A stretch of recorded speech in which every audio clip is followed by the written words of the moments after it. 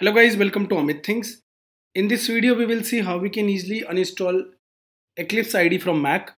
So it's very easy. At first, you need to go to the Finder here. Click on it. After reaching here, you need to click on Applications. Here in all the applications installed are visible. Here in type Eclipse. Press Enter and we have reached Eclipse section. We also want to include the system files. So click on plus here. Click on Other. Now here in types is for system files, select it and click on OK. Now we have system files also. Click here, click on system files, select are included. Now we have system files also. Okay, so these are all related to your Eclipse. All these files, you can see Eclipse files. Now what you need to do, nothing, just select all, Command A and right click and just delete, move to bin.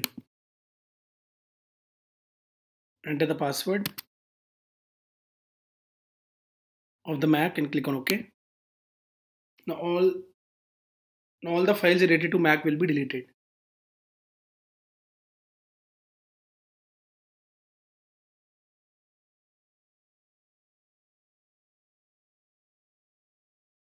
So guys, now you can see we have successfully deleted all the files related to Eclipse.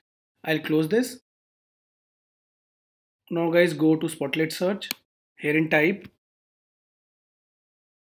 storage management and press enter.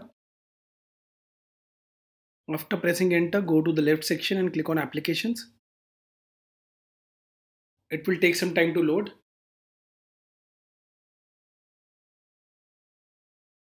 Now herein, if Eclipse is not visible, that means we have successfully uninstalled it.